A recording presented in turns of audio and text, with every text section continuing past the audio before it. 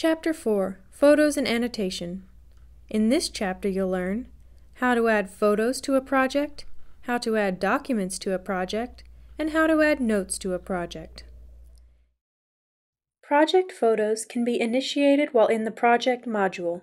Simply select the desired project from the All Projects list and tap Project Photos at the bottom of the screen. Any photos you already have stored with this project will appear on the page. If you haven't taken any project photos, you can select the camera icon at the top of the screen to begin photographing, or to select photos from the gallery. Photos can be added this way at any stage in the project, keeping accurate photo records, details, issues, and progress.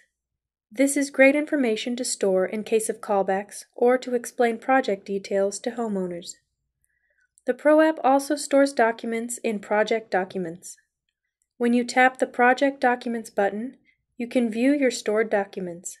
You can add documents via Atlas Docs, where you'll find standard and custom forms, collateral, warranty info, and other important documents. While in the document area, you can also select the camera when you tap the plus button. This allows you to photograph paper documents or take a photo record. Having all project documentation easily accessible is critical to project and lead management. One of the easiest ways to document important project details is through free-form notes. The Atlas ProAPP provides a notes section in each project. Just tap the Notes section at the bottom of the screen, tap the Add button when the project note page appears, and begin typing. When your notes are finished, tap Done. Your notes are saved, time and date stamped. To delete a note, swipe to the left on the desired listing and a Delete button will appear. You know what to do. In addition to being able to manage photos and annotations through the ProAPP on your iPad, you can also log in to your Atlas Signature Select control panel to view and manage the same content on your desktop or laptop computer. Photo and annotation data is synced between your iPad and control panel so that both environments are always up to date.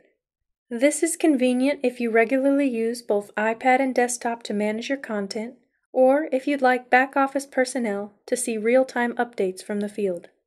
In the next chapter, Chapter 5, Custom Pricing and Estimation, you'll learn how to create an estimate, how to assign an estimate to a project, how to send an estimate, and how to attach photos to an estimate.